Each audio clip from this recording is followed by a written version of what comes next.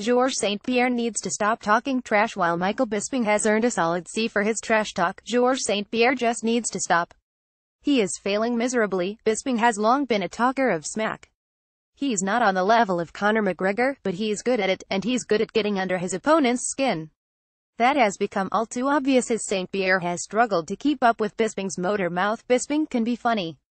Bisping can be the bully.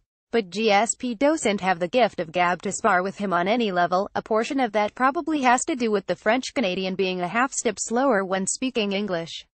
He is likely a little better when his words flow in French.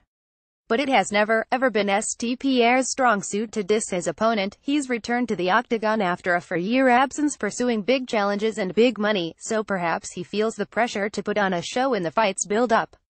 After all, McGregor's superstardom is based as much, or even more so, on his war with words as it is his skills in the cage.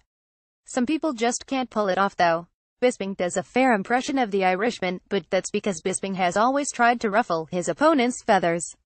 St-Pierre gets an F on all cards. Please George, just stop.